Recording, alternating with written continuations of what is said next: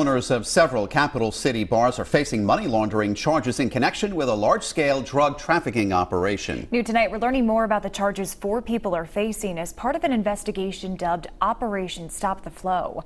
Eyewitness News reporter Steve Nielsen has those details live from our control room. Steve. The latest people arrested in this operation own 2 Providence bars, and police say they raided their homes, confiscating more than $250,000.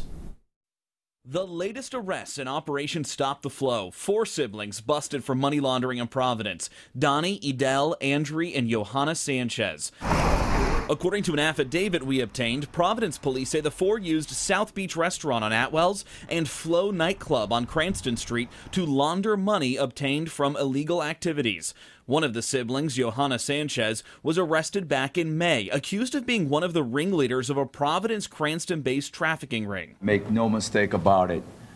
This is a major drug operation. Now she's charged again as part of the next step in the operation. Police say she's also evaded taxes, saying in the affidavit, it is evident that Ms. Sanchez only claims approximately $12,000 on her personal income tax return in order to receive the maximum amount of federal and state aid and financial support of her children.